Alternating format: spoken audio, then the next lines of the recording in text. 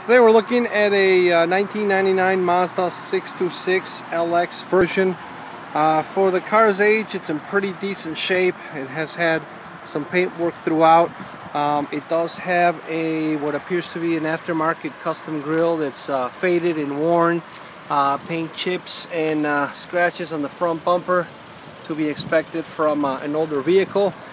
However, the vehicle runs good. It has good power. It is clean on the inside. Tires are, for the most part, in good shape. There's no significant scratching on the vehicle. Windows are and glass in good shape.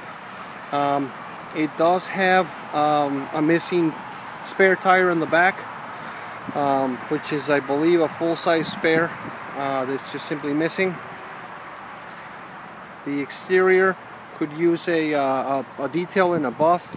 There is significant paint work that is of average consequence to it. There is quite a few things missing on here.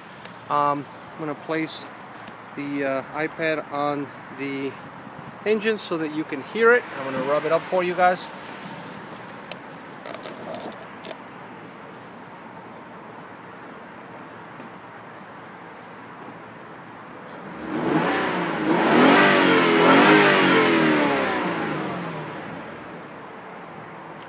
Engine sounds great.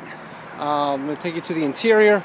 Interior is in good shape. It has a couple of things here that are torn up on the driver's side seat. There's no floor mats.